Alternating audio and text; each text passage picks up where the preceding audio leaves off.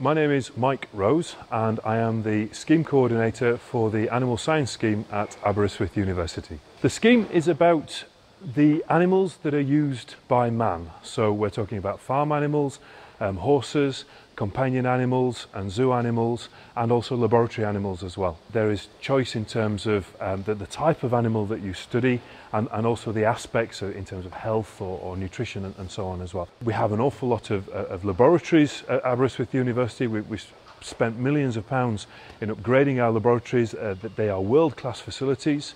The people that are teaching the course are research active, which means that they are leaders within their field and they use that research knowledge in order to inform their teaching. And that for me is a very real strength. We have over 1,000 hectares of land, equine units and farms and so on. And in addition to that, we have the National Library of Wales, which has every book published in the UK since 1911. It's also a beautiful, safe location and a lovely place to live.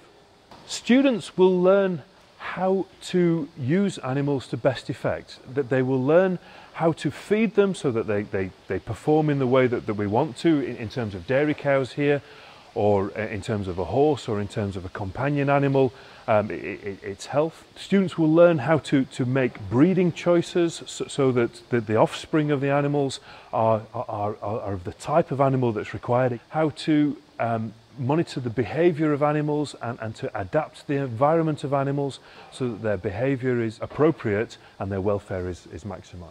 We're talking about animal nutrition, feeding them, animal breeding, selecting them for desired traits so that they do what we want of them. The parasitology and the animal health and the immunology is also an important part of the course. Animal behaviour is also an important part of the course, measuring animal behaviour, predicting animal behaviour, managing their environment so that their behaviour is not compromised, thinking about animal welfare as well. Aberystwyth University has spent millions of pounds upgrading our laboratories. They are world-class facilities in terms of genomics or proteomics or transcriptomics. We have world-class facilities in terms of animal nutrition, in terms of animal behaviour. We have world-class facilities in terms of feeding a whole range of animals. We have an equine unit, we have dairy cows here of course, we have sheep, we have beef animals, and we have poultry as well. And those facilities are available to the students alongside the laboratories as well.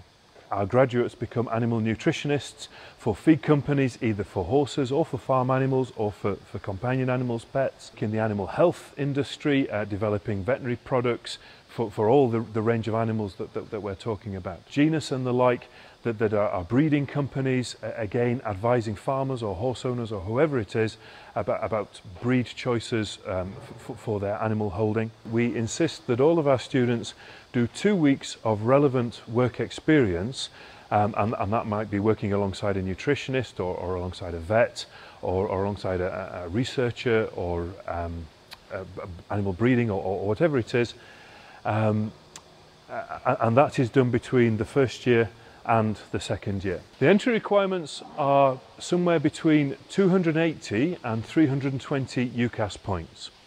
For students with 3 science A-levels, then we would ask 280 points. For 2 science A-levels, it would be 300 points.